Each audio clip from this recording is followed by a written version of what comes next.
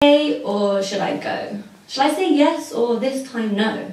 Maybe we should take it slow, really get to know each other.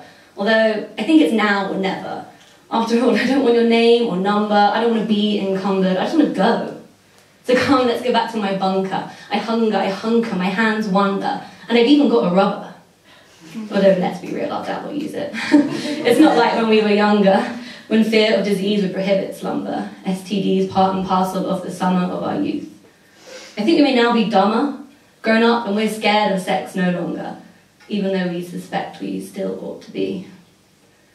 We leave together in an Uber. Interlocked fingers grace the frayed edges of my jumper. I feel myself briefly slipping under, aware of my potential blunder. I've been here before. Naive, tingling fingertips and tensions loud as thunder. We tumble up the stairs to my boudoir. He the prey and I the hunter. It's like I've never known another. Ferocious, we disrobe each other.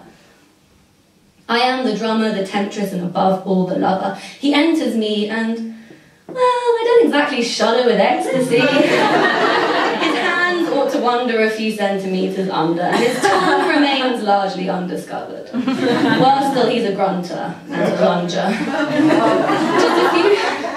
Just a few thrusts later, and his cucumber turns to butter. Out he lumbers and has the audacity to ponder, did you come? He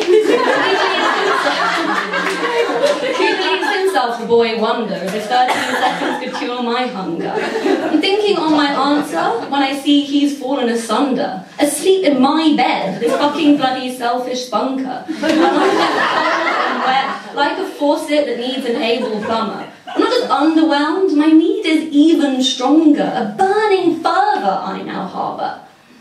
Should I stay or should I go? Next time I'll remember the better answer is no. Not because I fear I will suffer a guilty verdict from some social judger, or that someone may discover me, that they may plunder or outnumber or strip me of my armour, but simply and solely because so many men are bad in bed.